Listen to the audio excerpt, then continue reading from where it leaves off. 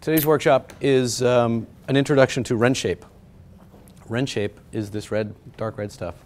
It is it was developed as a substitute for wood, like mahogany, for the tooling industry, because they would put a giant plank of mahogany down and machine it to test it. They would test out their programs on wood before they went and cut steel, because wood was cheaper to do. They also used the wood for patterns, for iron and casting and steel and things like that. But wood changes dimensions with the moisture in the air, and it cracks. So they wanted something more consistent. And so they came up with this. It's a urethane foam. They make it, dozens of companies make it now, and they make it in lots of different weights. This is the weight of material that I'm used to working with to build nice models. Okay. Do you all remember when we made the blue foam models? And it was pretty easy to sand it and shape it. And every now and then you'd put a whoops and you get a fingernail mark in it. That material, the blue foam, is great for concepts because you can do 10 models really fast. This takes longer. So this is an investment type of material. Okay, you wouldn't use this material to do 10 concept models. You'd never get them done. But once you have selected one or two, you can move into Ren Shape or a harder foam like this and invest your time in the model, because the model is going to be more durable. It might actually weigh close to what a production piece is going to be like.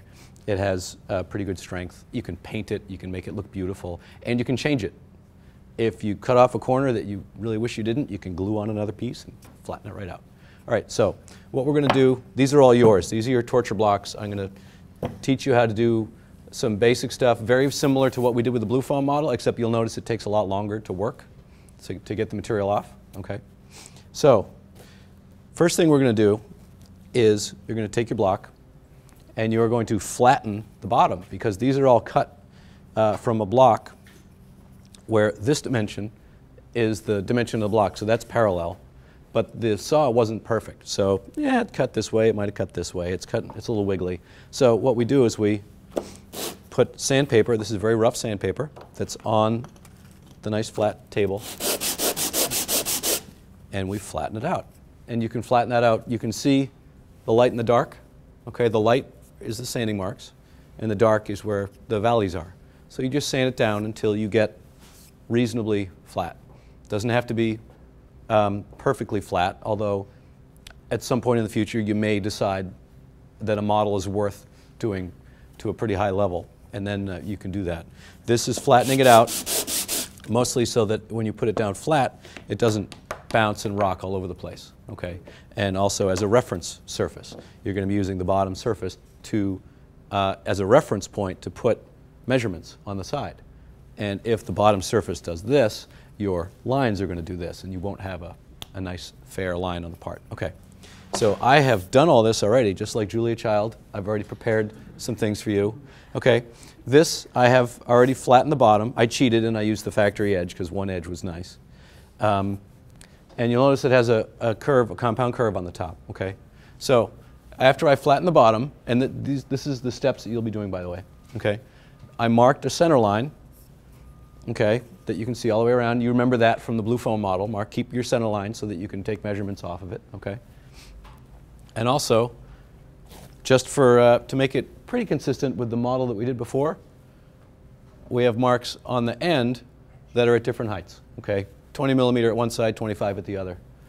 I just chose these measurements randomly. They seem to work, and I picked a point on the high side of the center line for the peak. So it doesn't peak in the middle, it peaks over to one side.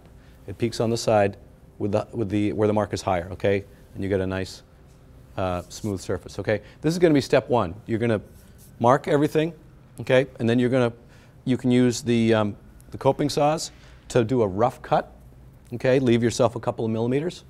And then you can sand it to the rest of the way down. You can use files. I encourage you to try all these different methods. Okay, this material at this stage really likes the rough, aggressive file, and we've got several of these here, so you can take turns if you're waiting for a file. Come to me and I'll talk to you about something else. The rough file works very well.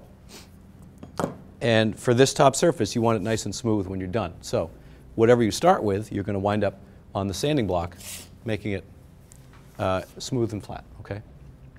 And then we're going to put our center line back in, okay? Then, once you have that, we're going to go to the top view, and we're going to mark our profile. We want a half round on one end, and then corner radiuses on the other. This is pretty much exactly like the blue foam model that we did a couple weeks ago, all right? The dimensions are different, but the concept is exactly the same. Just going to do a half round on this side, corner radius on this side. And we're doing it in a different order than we did it the last time, okay? This time you're going to do these radii before we go and contour the top surface, okay? I wanted to give you a chance to try the other way, and now we're going to try this way. It's going to be easier. We're doing this profile from the side before we put the radii down, and that's what we did backwards last time. We did it the other way around. So we have exhibit number 2 here. Okay, where am I on my list? Okay, so we mark the profile. How are we going to mark that profile? Well, geez, Andy, every block's going to be different. So how are we supposed to make this work?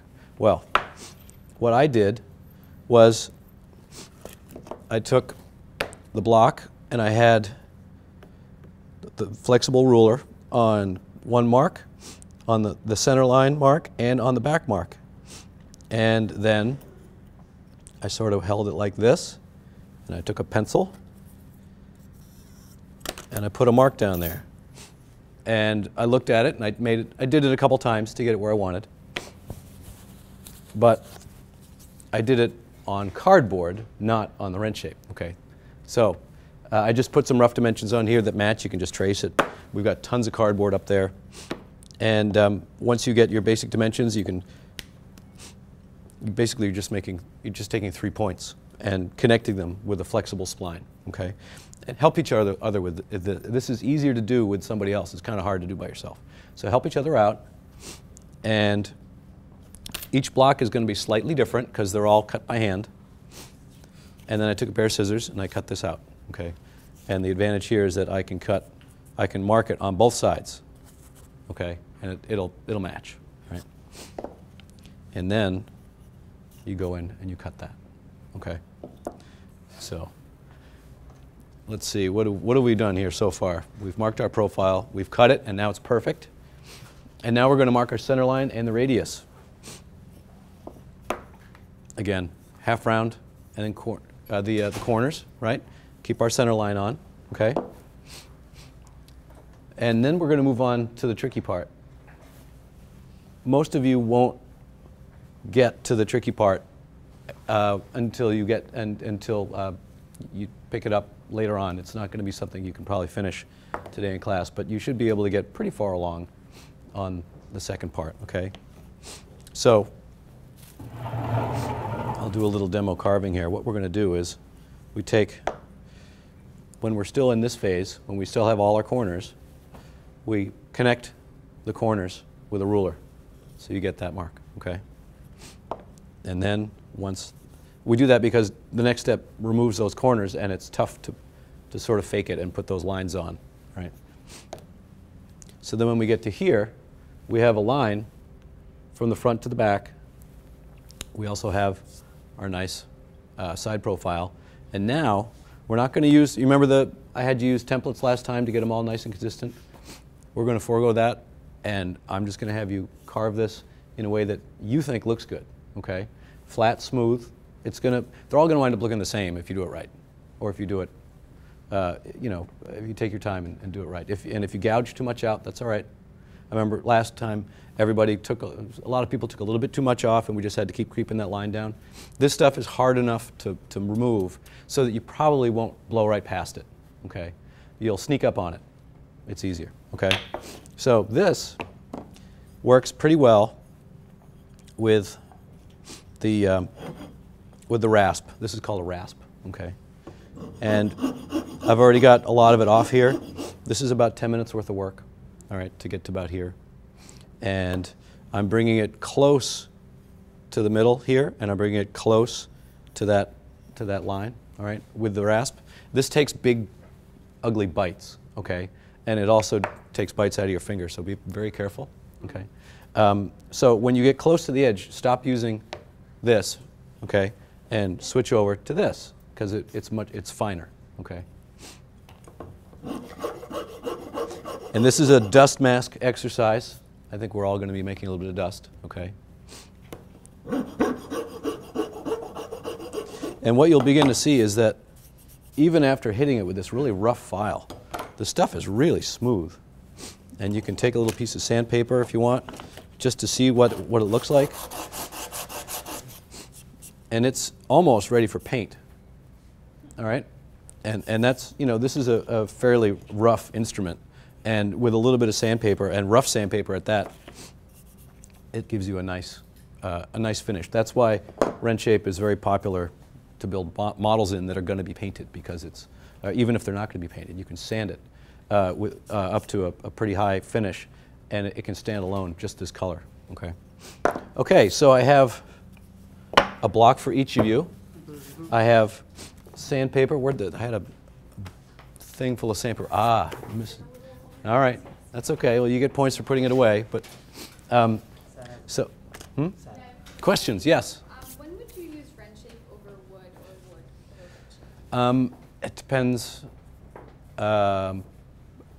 Wood has benefits. If you need something that's long and thin and strong, wood has some advantages. If you need something that has to really sparkle and shine and look great, or if you're going to machine it, or do some sort of accurate machining, drilling, sawing or something, or if you're going to glue up things to it, Ren Shape has an advantage over wood. Isn't Ren Shape expensive? It is expensive, which is why, that sort of goes hand in hand with what you're going to do with it. You're not going to do it for concept models. But if you've got something that you're going to work on for several weeks, it's worth the investment to get the Ren Shape, because the model is so much more durable and better, changeable than foam or other lightweight things. Okay. Any other questions? Yes? Does it change with temperature? Like Nowhere near as much as wood. Wood will change with humidity quite a bit.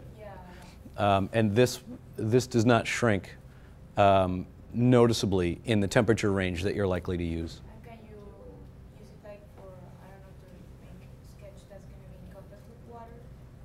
Yeah, it's waterproof. Yep. It might absorb a little bit of water, but not too much. And it doesn't change It won't change the size, no. Can you put it in the laser cutter? I don't think this is laser cutter worthy. I think it would make a huge stinking mess. But for this exercise, We can try. I wouldn't try it. No, no. That's the fast way around. We're developing hand skills here, Manoj. Hand skills. Yes? You mentioned you can add materials back. Right. I'll get into that in a couple of weeks when we talk about body filler, Bondo, things like that. You can, let's say you accidentally chopped off the edge of this and you want to, or you say that's not big enough, I want it bigger. Well, you could cut a piece, glue it on, and then reshape it to the new size. Okay? So, you could cut this straight here, glue another piece on, and then suddenly you have a workable, larger piece that you can turn into your new shape. Okay?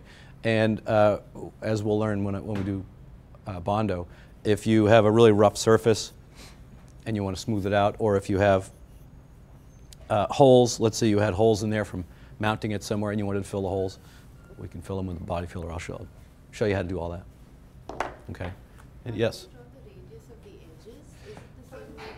How do we mark the radius? We can use the compass.